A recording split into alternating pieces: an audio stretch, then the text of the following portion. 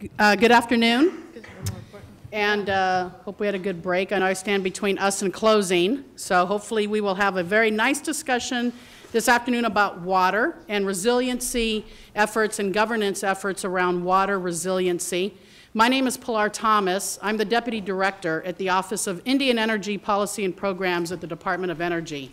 And I have to be honest, I feel like a little bit of a fish out of water here, but I thank James for asking me to moderate and participate. It's probably a little cognitive dissonance to have someone working with tribes around tribal energy development, one, participating in the panel, but two, moderating. So I thank James for inviting me, and I look forward to this afternoon's discussion. I'm from Arizona. I'm a member of the Pascua Yaqui tribe, which is outside of Tucson in southern Arizona. And we're going to hear today from three folks who are dealing with water resiliency issues, mostly in the urban water environment and water operations, wastewater system treatment, and then, of course, ensuring and compensating for some of the challenges that we have with climate change and resiliency in wastewater and safe drinking water systems. First what we're going to do is just introduce the whole panel, and then we'll have each of the panelists speak for about 10 to 12 minutes in their respective areas, and I'm going to go last and talk a little bit about some additional considerations that we like to encourage, especially state and local governments, to think about when it comes to water planning, water resiliency, and that's tribes and tribal water rights and tribal water issues, especially out west, and some of the implications for those rights to water in people's water planning exercise. The first speaker today is going to be Jonathan Reeves. Jonathan administers the DC, that's District of Columbia, Water and Sewer Authority, the authority's emergency management program. The program is designed to follow 4 tenets: mitigation, preparedness, response, and recovery. He directs emergency response and planning activities, as well as the authority's involvement in the National Capital Region Critical Infrastructure Protection Program. Wow, do you guys have an acronym for that one? I thought we had long titles at the Department of Energy. He developed and oversees a comprehensive national incident management system for the authority, and including the Emergency Management Accreditation Program. He maintains relationships with industry, government, and public service organizations to enhance the authority's image and help meet its objects. Previously, he was a project manager and senior analyst and trainer at PCCI, an Alexandria-based firm. There, he was responsible for crisis emergency management, contingency plan review, and training. He has a BA degree in environmental management from UC Canberra in Australia, and is a member of the International Association of Emergency Managers. Our second speaker today is going to be the Honorable Susan, is it Leal? That's good. Leal. Very good. Susan is the Chief Strategy Officer and Senior Vice President for Water in the Americas at AECOM. She is a water utility expert and author specializing in identifying realistic and creative solutions to the water-related challenges facing our world. She was a senior fellow of the Advanced Leadership Initiative at Harvard University, Stanford of the East, by the way, in 2009 to 2011. No, it's the Cal of the East. Sorry, I'm a Stanford grad. I can't help it. I'm so sorry for you. Go ahead. As part of her fellowship, she co-authored Running Out of Water, a book focused on solutions to our looming water crisis. She continues to serve as an associate of the School of Engineering and Applied Sciences at Harvard. She's a member of the board of the advisory board of the Department of Civil and Environmental Engineering at UC Berkeley, where she also received her undergraduate and law degrees.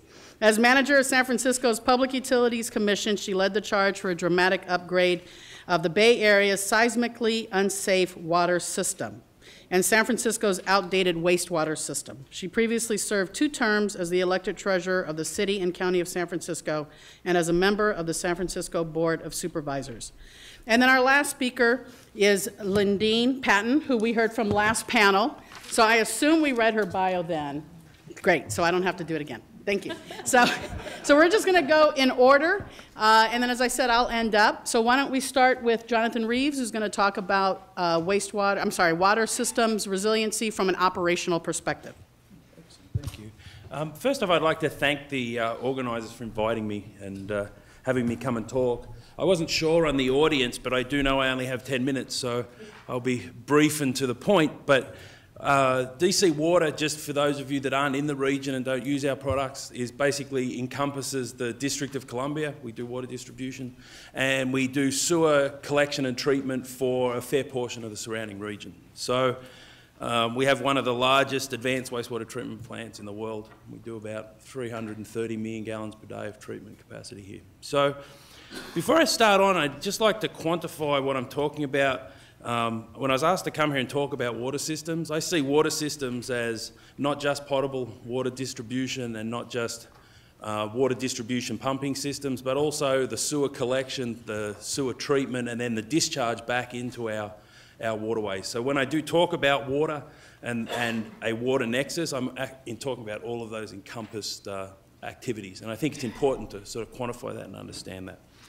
So when I was asked to talk about the sort of challenges as a water manager and how we're working towards being more resilient, I think the first note I put down is the community's expectation is one of our largest challenges.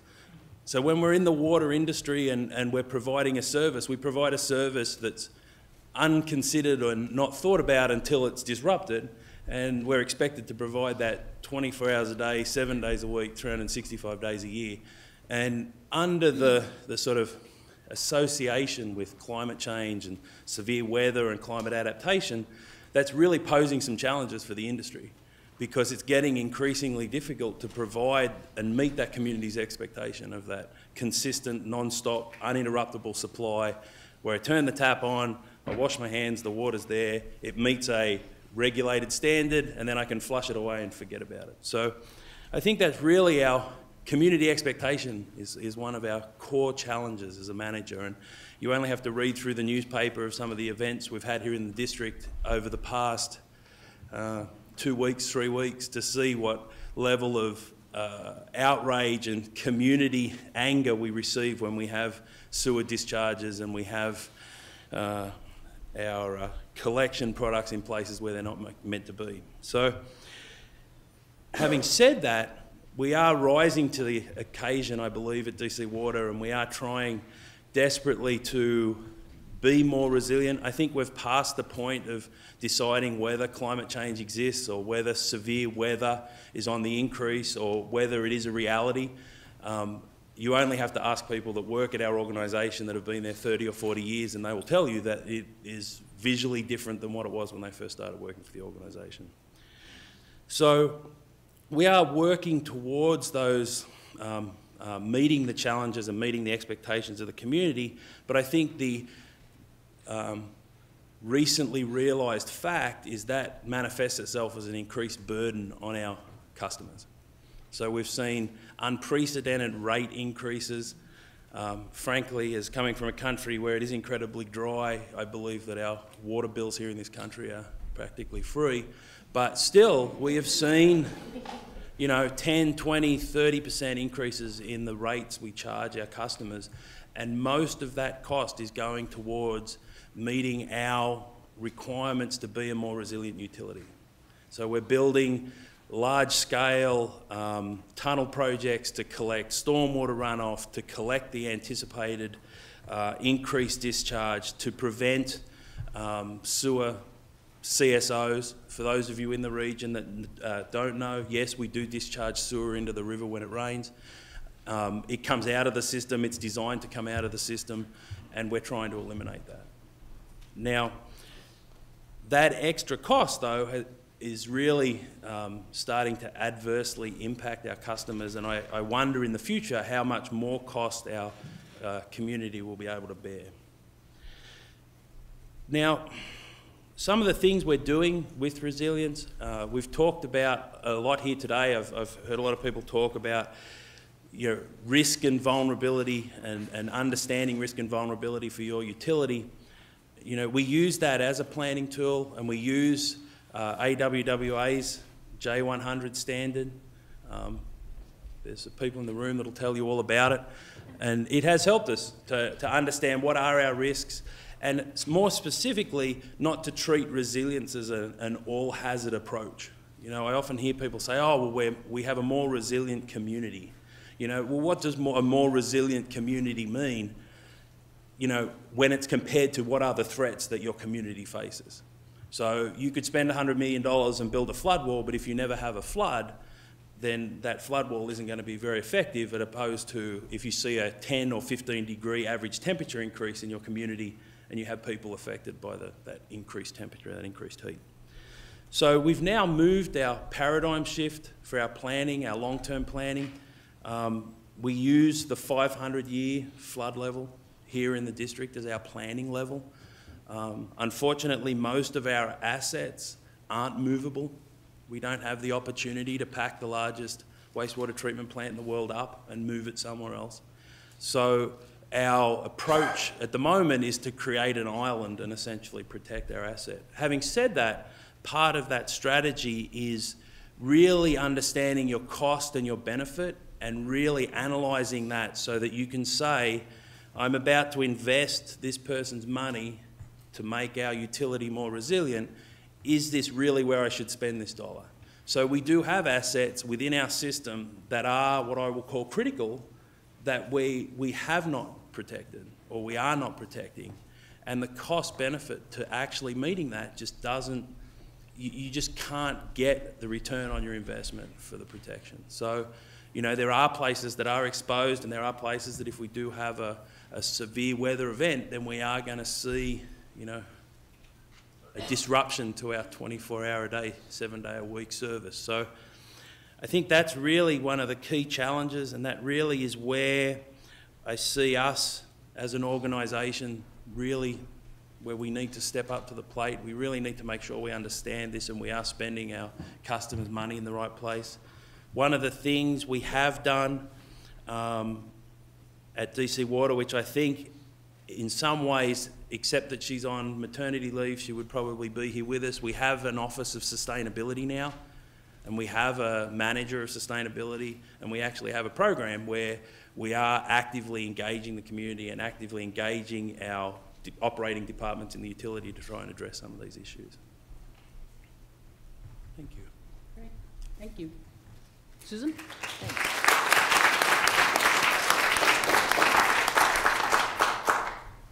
Good afternoon, everyone. And I know it's getting late in the day, so I hope to hold your attention a little bit longer. And I want to thank the organizers of this event and for inviting me. It's good to be back in DC, where I spent many years after law school, so thank you for the invitation. I want to talk a little bit about how making water utilities more resilient.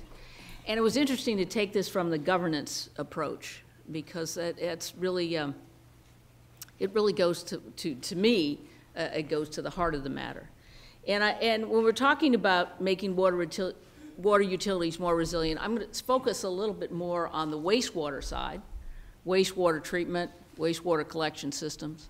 You know, as we know, everyone takes that, takes those systems for granted, that we flush and it goes away, except when things go wrong and they get discharged in the wrong places, like bays or rivers where they're not supposed to be.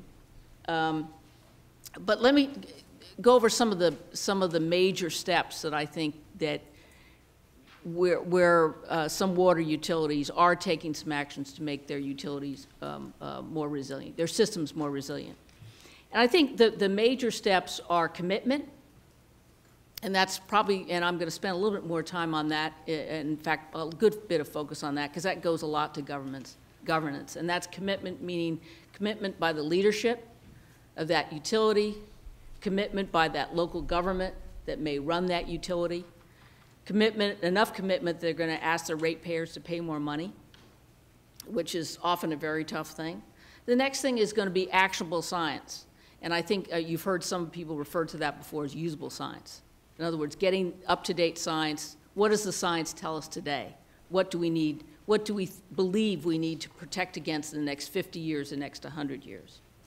And then doing that vulnerability and risk assessment, looking at those different assets. And if we're looking at wastewater systems, we're looking at pump stations and treatment plants. And that may sound mundane to some of us, but folks in New York City and New York City DEP, their water and wastewater system, they can tell you after Sandy how much those systems were, what it meant for those to be knocked out for hours or days. So you look at that, the vulnerability, the risk assessment, which assets are vulnerable, what's going to be the operation impact, and then what are your adaptation strategies? What are you going to have to do? What are some of the design guidance you're going to have going forward? What are you going to have to do? What capital improvements or changes you're going to have to make to those systems? When we're talking about commitment, I want to talk a little bit about a utility that I was involved with for several years. And the company I'm with right now, they're doing quite a bit of work for them in terms of scientific studies, engineering studies. And that's the San Francisco Public Utilities Commission, which is also known as the Hetch Hetchy Water System. It provides water to about 2.6 million people in the San Francisco Bay Area, San Francisco County, San Mateo County, Santa Clara County, and parts of southern Alameda County. And then wastewater services for a little over 1 million people, and then hydropower services for customers in both the Central Valley and in the city of San Francisco. So in terms of that utility, it's had some up and down time. When I ran the utility several years ago, basically from 2004 through 2008 for about 5 years, we had just come out of a rate freeze, a 9-year rate freeze. And that goes a little bit to the issue of commitment, especially that's what's ongoing right now. And so we'll move forward to, the utility has made some commitments, but we're moving forward now into the last year or so. The utility has realized that it needs to spend about $2.7 billion to upgrade its wastewater treatment plants and its collection system. As part of that, they realized that they also need to look at what are some of the things that they need to deal with in terms of climate change. How do they, as part of that overall upgrading of that system, how do they make that system more resilient? So that's the first part of saying, okay, we're going to commit $2.7 billion to upgrade that system. We're now going to even have to spend more money to look at how we're going to make that system more resilient to sea level rise and storm surge and king tides as you will get along the bay and the ocean. So they made that commitment, and that's probably one of the most important is to then, first you ask your ratepayers, hey, I'm going to have to raise your rates to get $2.7 billion out of you. And oh, by the way, we're going to maybe even need some more to make it more resilient to climate change. And that's the real tough thing, because the federal government's not going to help you. It's not been since the Nixon administration that the federal government has provided money to local jurisdictions. So that's the tough thing, is that commitment. And I think the city leaders and the heads of the utilities have really stepped up to the ratepayers and engaged and educated the ratepayers so they're part of the process and they're buying into that system. So they've gone through and they've done their scientific studies and they've gotten some of the best science. You know, what is the science of today telling them about sea level rise and storm surge?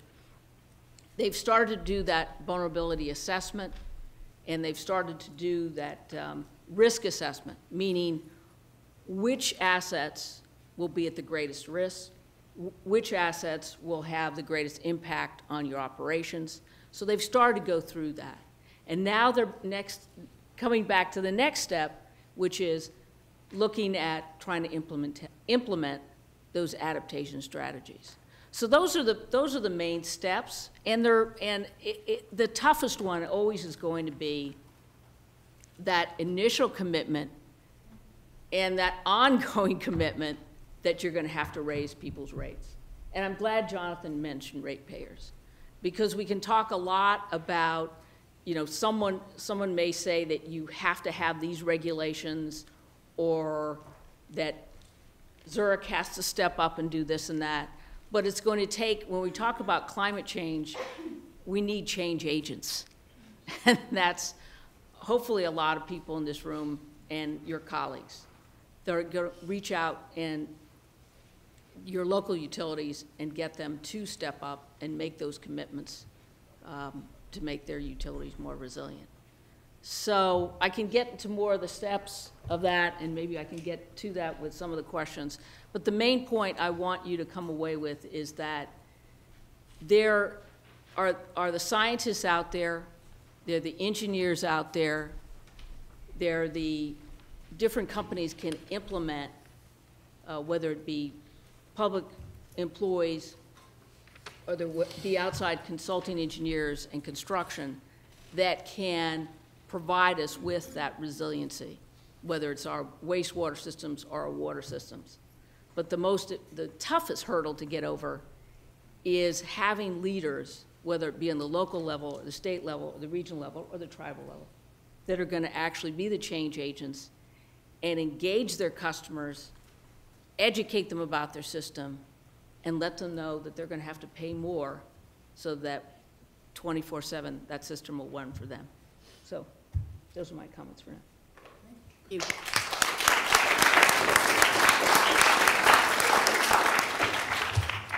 Lindene? Thanks. Well, I have to say I would absolutely second what Susan just said. Leadership is essential. The good news is that the water industry is largely characterized by a lot of very sophisticated leaders. Water managers are no strangers to conflict.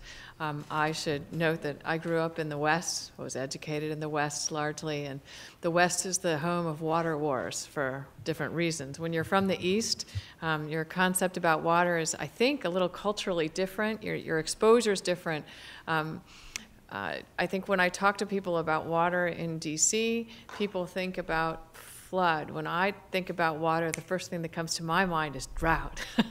Not enough water. So it's all where you're from and where you were raised and where your experience is, but the reality is we have a tremendously sophisticated water delivery, freshwater delivery, and wastewater management system across the United States. It's largely engineered, and it's based on environmental, demographic, and economic conditions that I think, as someone noted in one of the earlier panels, are reflective of 20, 30, 40, 50 years ago.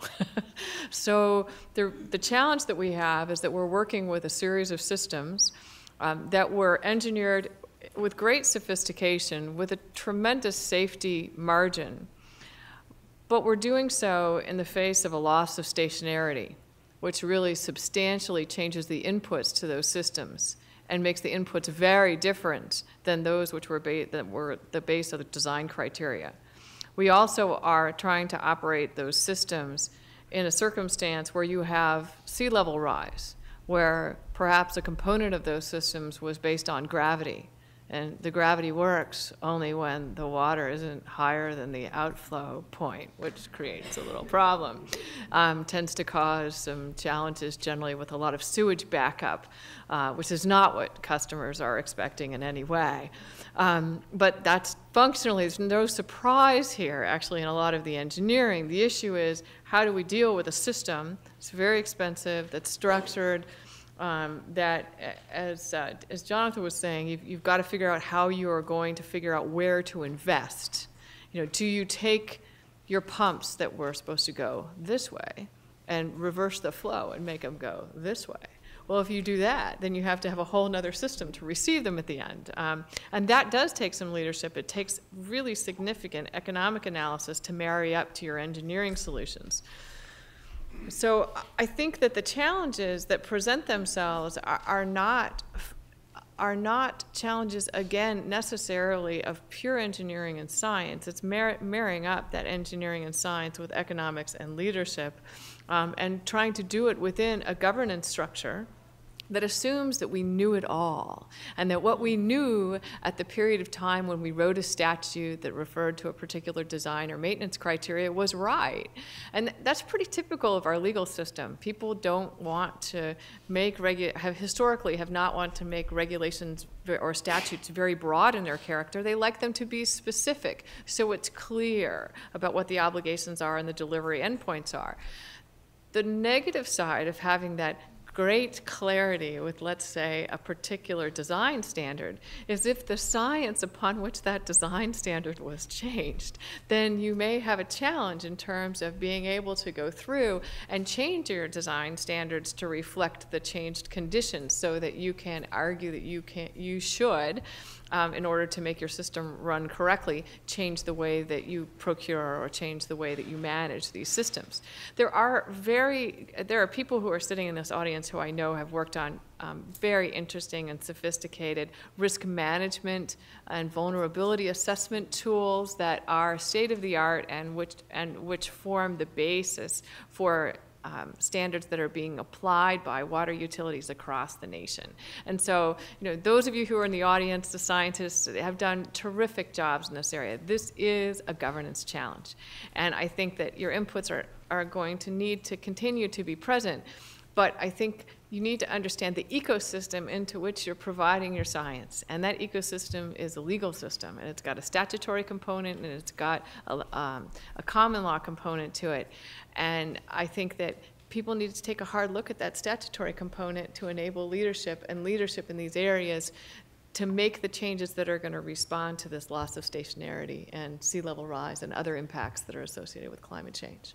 And I think that, again, as I had made comments related to other governance conditions in the past panel, insurance is a modality of the capital market. It does impact, it does respond to impacts of extreme events and weather events in terms of responding to asset damage. But it is not necessarily the modality that is used by municipalities or that operate wastewater treatment plants or water delivery systems. In fact, those may be governmental entities which self-insure or that participate in risk retention groups. So we may not be a driver of core significance in all municipal business, and that's important to understand how those groups are working, that it really is a core governance function. On the impact end, we may be in a position where there are certain losses that are paid for by personal lines coverage, that are paid for by commercial lines coverage. But it does get a little murky in the context of water, because how our national risk management system, which is kind of both got public and private components, for example, with the National Flood Insurance Program, sometimes you have to ask where the water came from to figure out which risk management system responds. And that makes it very difficult to figure out where the incentives lie and how to structure that governance system to be the most responsive in the context of addressing water and wastewater management, especially where you have a tremendous urbanization and moving to coasts, where people literally are not only moving to the water, but they are creating environments in which they live where they concentrate the water and change the flow of that water and change the rapidity or the speed with which large volumes of water present themselves and get dumped into these engineering systems that maybe hadn't anticipated that much that fast in that one spot. So I think I'll stop there with my comments, and I think it's much more important to get to Q&A for people. Thank you.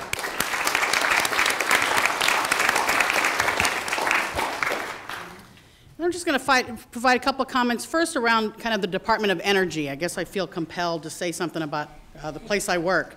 The department just last year put out a report on the vulnerabilities to the energy systems around climate change impacts. And I don't know how many folks are familiar with that report, but there was a pretty big chapter on water and some of the impacts and the nexus between water and energy systems that we are, in fact, looking much more closely at now and trying to understand kind of what those climate change impacts on the water systems are and what they mean for energy systems. So there's this nexus, of course, between needing water to produce energy coal-fired power plants, nuclear power plants, hydro markets, and I think California is unfortunately very familiar now with what lack of water means to lack of electricity for them, as well as the need for energy to move water around. So the ability to build new pump stations and reverse water flows and the type of energy technology that is conducive to those engineered water systems.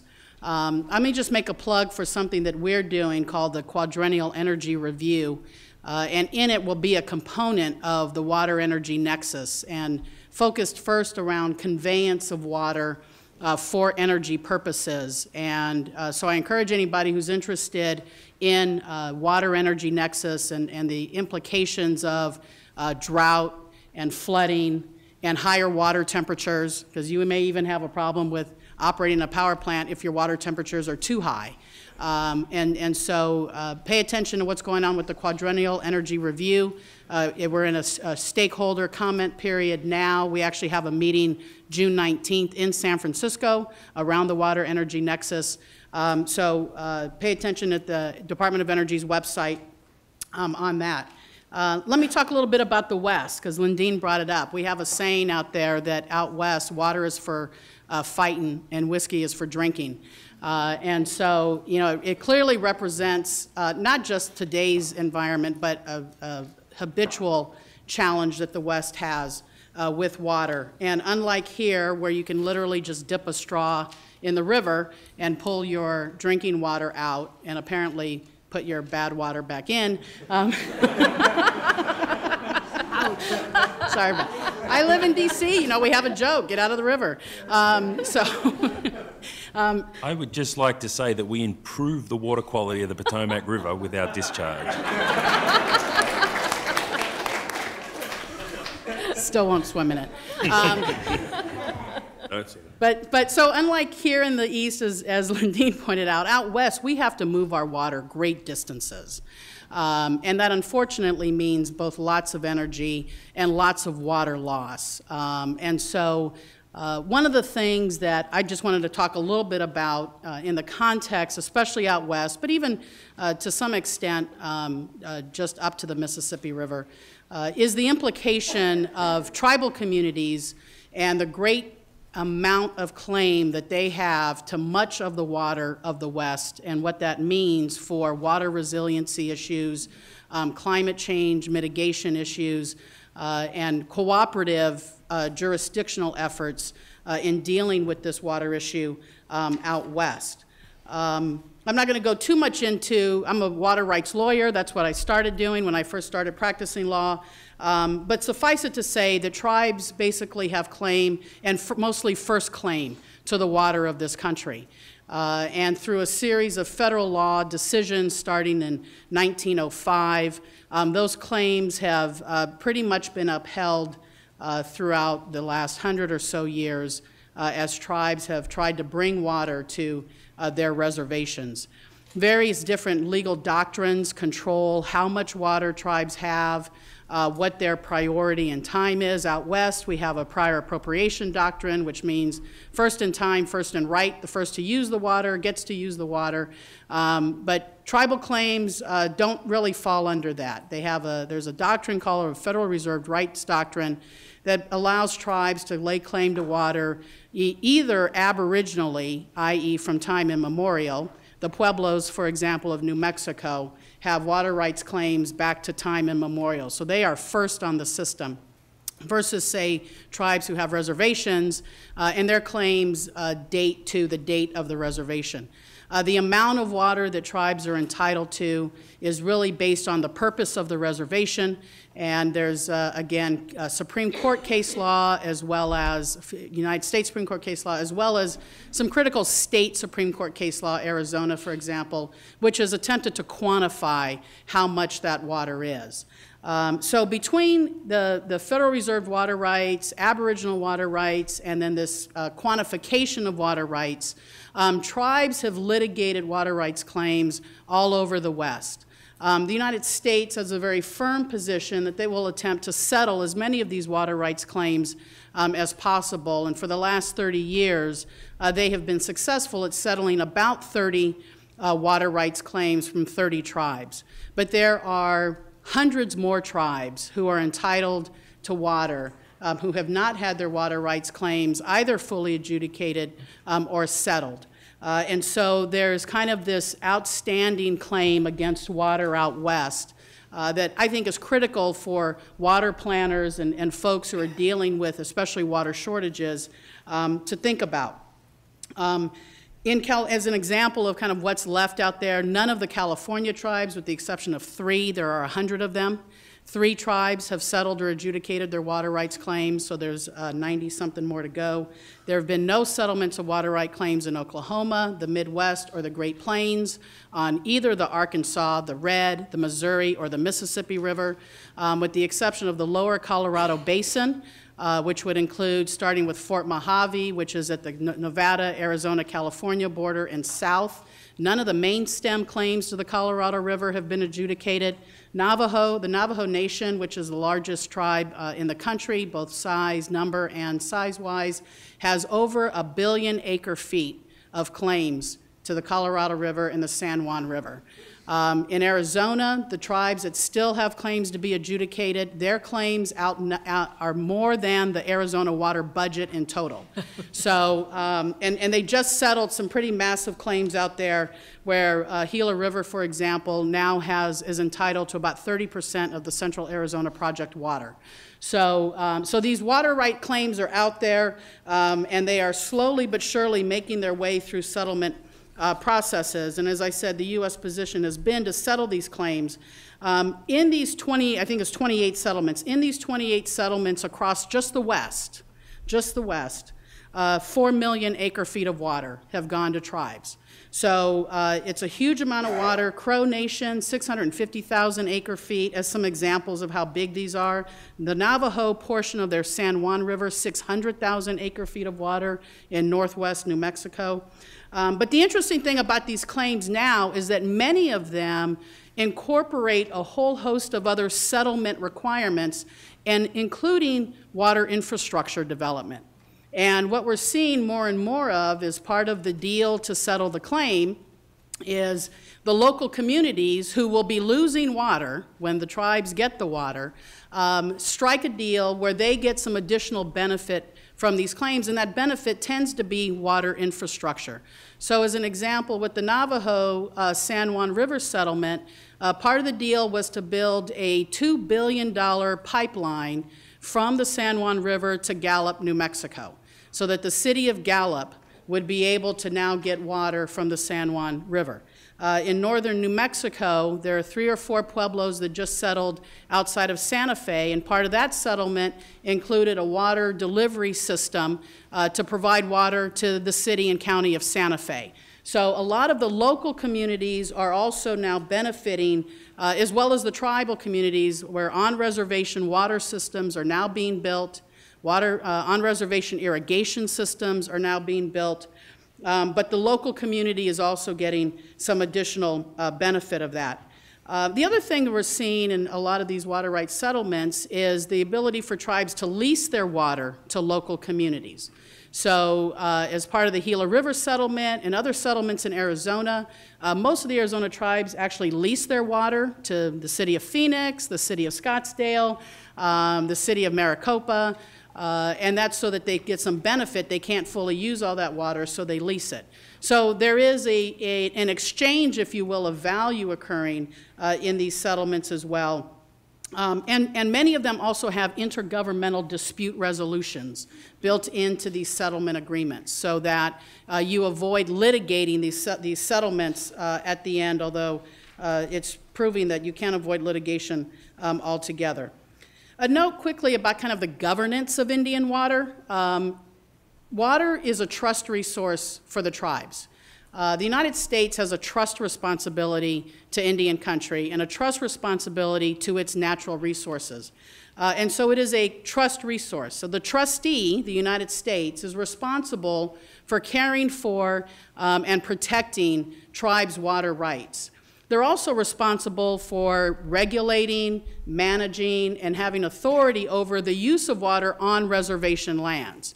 So the governance of water in Indian country is really a federal government responsibility. The Department of the Interior, Secretary of the Interior, through the Bureau of Indian Affairs, is responsible for operating and maintaining irrigation systems, water systems, and protecting those water rights. Are you okay? Oh, yeah. I hope I didn't upset you. No tribes around here. There's something in the water. Whew. Well, it did storm yesterday. We did have a little rain event. And existing irrigation systems are generally owned and operated by the BIA. And so when we talk about governance and resiliency in Indian country, we're really talking about a federal responsibility there. On reservation water, as we call it, both tribal water and non-tribal water, and especially Federal Reserve water rights, aren't subject to state law. They're not subject to state jurisdiction. They're not subject to state control. So in Arizona, as an example, where you have groundwater monitoring schemes to make sure that people aren't depleting the aquifers, or in any other state where you have regulations over the water, those regulations won't apply in Indian country. And then, as I said, lastly, these water rights settlements that have started adding irrigation systems and water systems also have started to add a requirement to the tribe to adopt their own water codes and their own water conservation measures. And all of that is part of a component to shift the responsibility for managing and regulating water from the Department of the Interior to the tribe itself. So in order for the tribe to take control of their water resources, the department has required the tribes to adopt water codes that include a whole host of regulatory schemes, including due process rights, et cetera, for water users. But we're starting to now see a shift in these water settlements of interior control over water systems to tribal control over water systems. Let me just last make a note, kind of in the terms of how the implications of kind of water rights settlements, water right claims, and certainly more infrastructure being built in Indian country as these water rights settlements are being finally implemented. Implications for tribes to think about, and for the folks who surround tribes to think about, and the implications for resiliency. One, as we've heard earlier, you know, the federal government doesn't invest in water systems anymore. USDA does in rural America, and they do in Indian country. IHS, Indian Health Service, is the primary funder of water systems in Indian country. But that investment is very limited, and it's certainly not enough both to take care of the needs for clean water systems and the upkeep of clean water systems. Tribes, as I said earlier, have senior claims to the water, and as these settlements result in wet water actually finally flowing to Indian country, the systems that deliver that water needs to be resilient. It needs to be able to provide the water. So we see things like the American Canal out in the Southern California desert having to be lined so that more water will flow to the tribes who are entitled to the water from that canal system. As more tribes put their water to use, there will be more demands on that water infrastructure, both on reservation and off reservation. The United States will be required to make sure water gets delivered to those tribes. So those folks who own water conveyance systems or are responsible for them, there will be a further demand on those systems to deliver that promised and negotiated for water.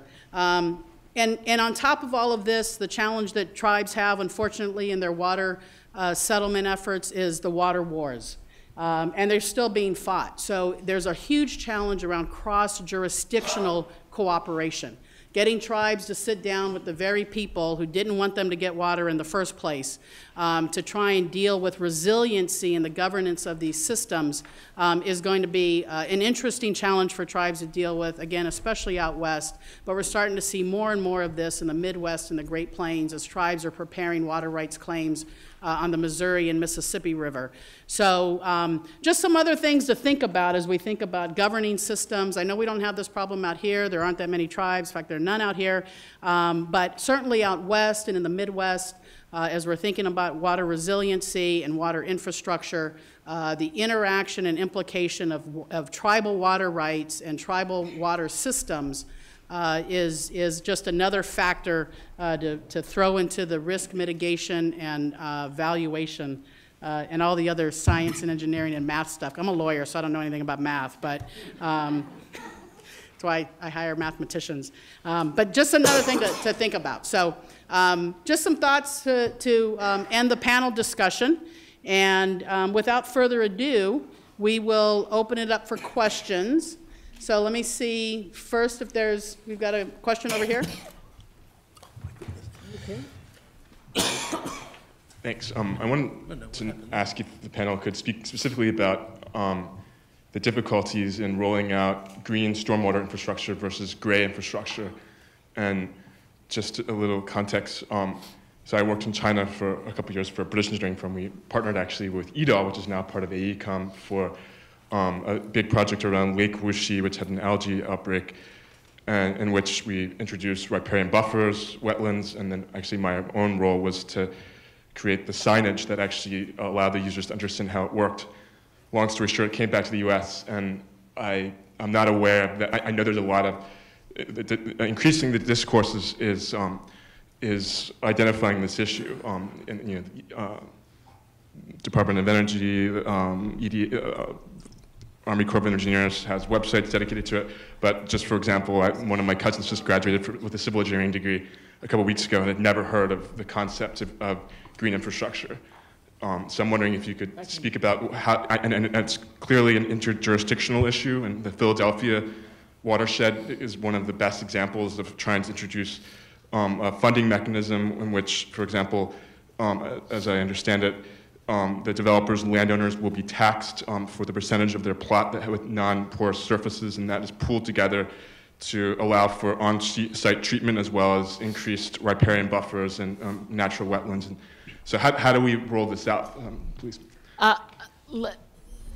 There are a number of jurisdictions that are putting in place green infrastructure, and the company I work with, AECOM, is working with a number of cities that are putting in place green infrastructure. San Francisco, which I mentioned, is, and part of their adaptation strategy is both not only gray infrastructure but green infrastructure. Philadelphia, as you mentioned, New York City, New York DEP is looking at a number of green infrastructure strategies. And you raised a lot of concepts. One of them is actually a utility putting in green infrastructure as a way of slowing down stormwater. As you know, the 100-year storm is no longer the 100-year storm. It's maybe the 100-year storm maybe comes like 4 or 5 times a year or more. And so it's slowing down that water coming into the system, especially a combined system, so that an amount of water, as Jonathan knows, that big storm will come in, the treatment plant won't be able to handle it, boom, and there you have a overflow into your bays or waters or other rivers and the like. So you're looking at green infrastructure as one of those tools to help slow down that water. And you mentioned Philadelphia, NYC DEP, San Francisco PUC is doing that, Los Angeles, LA City SAN is doing a lot of that.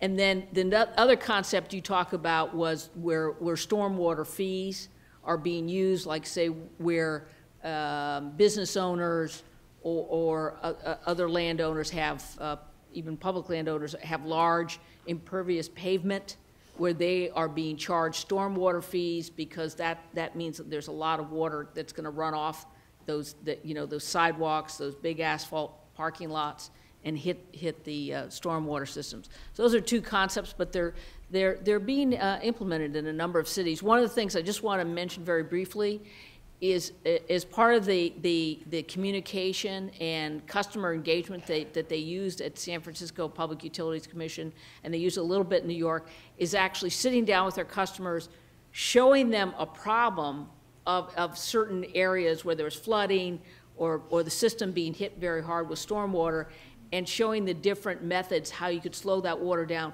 both with green infrastructure and green infrastructure, the combination, and having people understand how you could use those two concepts to actually improve your system, the system's operation. Yeah, You got something on that? yeah, I just want to make a comment. I think the challenge in scaling these solutions is financing in many cases. Some of the project references that were indicated, for example, Philadelphia and others, have come out of settlement negotiations, and they, as a consequence, because they are associated with a legal action and it's a compelled activity, they are able to easily achieve municipal bond type financing or bond rate type financing.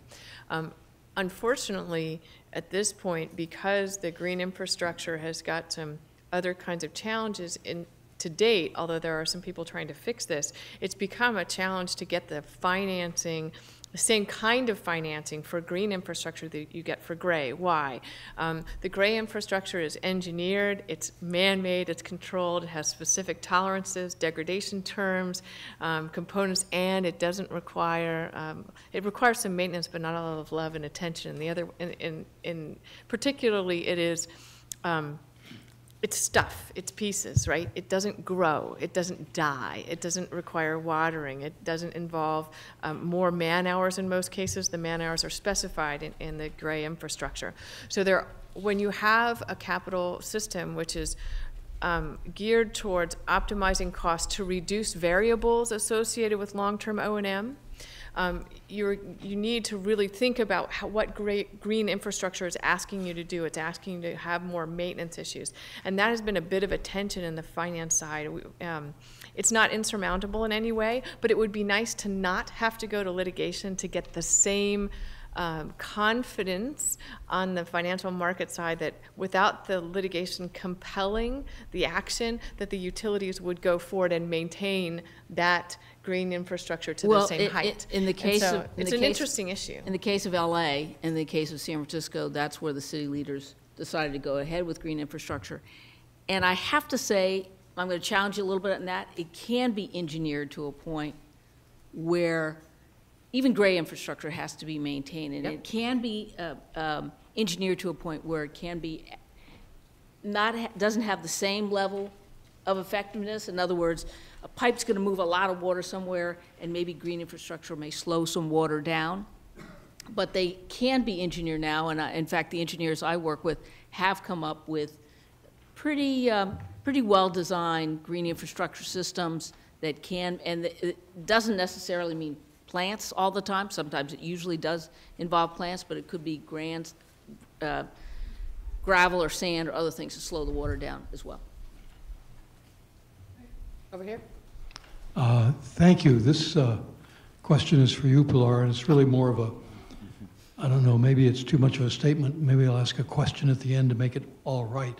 But you've talked about Indian water and Indian water settlements, and since our larger discussion here has been about climate and water and governance, I just want to say that, as I'm sure you know, the world of Indian water and climate in the West is a bit messier than it sounded in your description.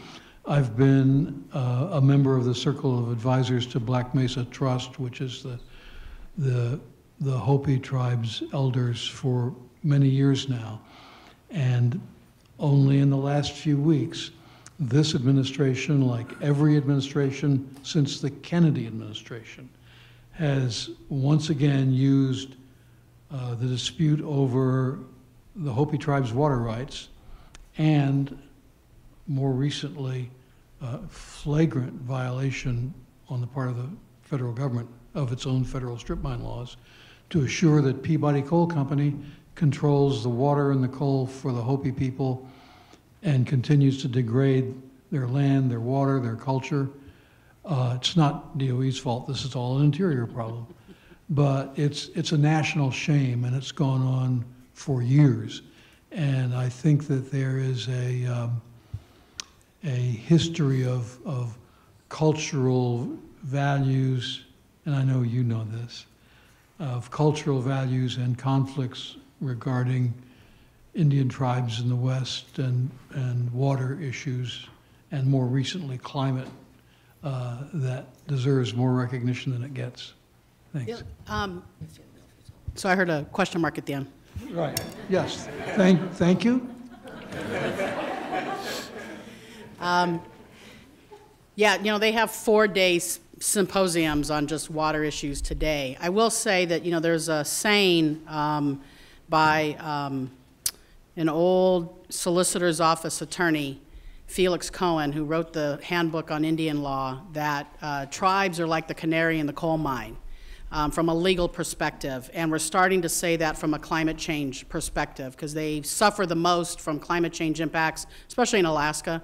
But it seems to me that in the northwest of Arizona, where we have huge water energy needs, and the coal mine feeds a coal-fired power plant or two, both of which need a lot of water, and the water needs for that energy plant, the Navajo generating station's a 2,200 megawatt coal-fired power plant on the Navajo land using coal from the Kayenta mine, and both those activities use a lot of water, and they're using Navajo and Hopi water to do it. And it seems that it can be the harbinger of the challenge that the country as a whole is going to have, and that is how do we deal with decreasing water or water we can't use anymore for what we typically use it for when we need it for so many things. And so the conflict in water use, which we see acutely on the Navajo reservation, could be kind of the canary in the coal mine for the conflict of water use, especially out west. When do I use it for a coal-fired power plant, or do I use it to drink? Because that's the question on Navajo. Yeah, the real conflict is, who is this we talking? Well, since the 2,200 megawatts of power goes straight off the reservation, it's not Navajo who benefits from that coal-fired power plant other than lease payments. I'm sorry, so we'll go over here. Hi, I'm Ramin Skeba. I'm a scientist, actually a physicist at UC San Diego. So I'm living in California, used to live in Arizona, and I grew up in Colorado. As a couple of you mentioned, everyone out west is talking drought, drought, drought. And so what I'm wondering is, what are your views about where efforts could be focused most or first to prepare for the next drought and the drought after that? Where do you think the most gains can be made, say, in moving water over long distances, or maybe the water that's used for agriculture and irrigation, or by power plants, industrial consumers, residential consumers? I mean, I hear different numbers when people talk about how much water is consumed where, and how much water is being wasted in which sectors. So I was wondering what your views are for dealing with the drought situations. I think for urban customers, I think what we're looking at more is a lot of increasing the amount of water recycling. Orange County, which is not known out west or as the most progressive place, but they led the state in their water recycling. In fact, the estimates are they will get close to a third of their potable water from recycled water. So it's going out of their wastewater plant, treated, then putting into a groundwater basin, then being used for potable water. So it's going to be more water recycling. I think ag is a big area where we can still, the estimates are about 50% of our winter vegetables of the U.S. come from the Imperial Valley, and that's the biggest user of the Colorado River. And my understanding, there are some improvements underway, but there can be a lot more. So that's also, the water footprint of the food we eat, especially in the U.S., is pretty outrageous. And 5 or 6 years ago, when someone talked to me about meatless Mondays as a way to improve our water footprint in the U.S., I rolled my eyes at them and scoffed at them as a hippie, because we were both, this person saying that was raised in the 60s, and I said, oh, that's really crazy. But when you think of how much water we use in making 8 ounces of beef, it's a lot of water. That could be the next big area is ag and actually the food we eat in the U.S. Okay. You don't want to get you. Okay. Well, first I wanted to give DC a shout out for all their green infrastructure work too. They weren't listed as one of the leaders, but they are. And then I had a question on the drought side and the water recycling issue. One of the issues that we're encountering is in-stream flow needs and the needs of species as being sort of the downside for recycling strategies, because you're not depositing that water back into the system. And I was wondering if Pilar or Susan anybody could speak to that particular issue. Well, the water recycling, it actually, for those coastal areas I was talking about, for example, in Orange County and others, it actually is a benefit for the environmental benefit, that water recycling. In fact, the lawsuits that were levied against, or potential lawsuits against some of those counties for the ecology of the beaches and the like, they were very supportive of the recycled water. So I think for, at least in the West, recycled water is still going to be overall a positive thing. But the problem with the West is that, especially in California, you have 75% of your population in the southern half of the state, and the water's in 75% of the water is in the northern half of the state. So it's something we've got. And that's, the unique thing about water out west, or well, everywhere, is that it's a state, it's state level controlled. So, even though much water rights are driven by federal decisions and, multi-state adjudications, Arizona versus California, and you've got treaties with Mexico to deliver a certain amount of water through the Rio Grande and the Colorado River, and then you have claims on the river through, we call it fish water out there, so you got to make sure there's enough water in the river for fish, and people have to put water back in, and they can't take too much out, and so all these regimes have lent themselves to kind of this crazy governance quilt of water, and how before it even gets to the user, it's going through federal water and fish water and Indian water and whoever else's water, and everyone's got a label on it, and there's a different regime for each of those water systems. So it's a huge, it seems to me, governance challenge, and a multi-jurisdictional governance challenge, because like oil, water likes to flow, and so kind of the question of whose water was it in the first place becomes even more of an important question, since we move water all over the place. I'm Justin Lawrence. I'm a AAAS fellow at the National Science Foundation.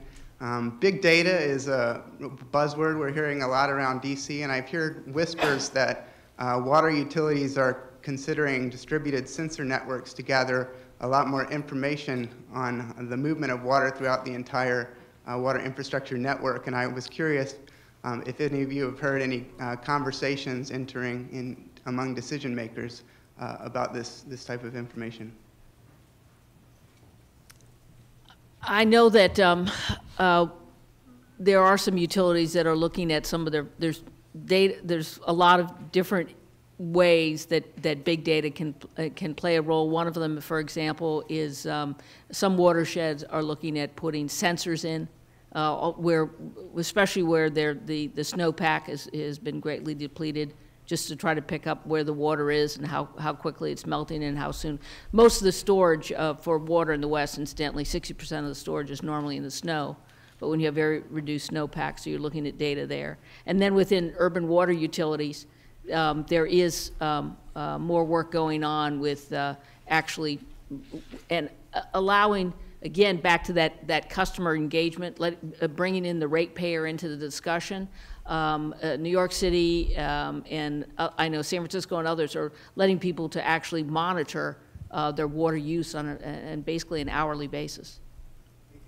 Yeah, and from a specific utility, so here in DC Water we use an AMR system, automatic media reader system, and the data collected from that can actually provide customers real-time data on problems with their system. So we can actually send you a text message to say, hey, you've got a broken pipe in your house, because your trending water usage is increased out of a parameter that we've established. So utilities are using it a lot more for that, and a lot more for leak detection and corrosion detection. So. And then the other way they're using it is that you say you're in this size house and you have 4 other people in it. This is how much water you should be using, or this is the average of how much people are using. So you're getting compared. So it's, yeah, I mean, you could look that up for.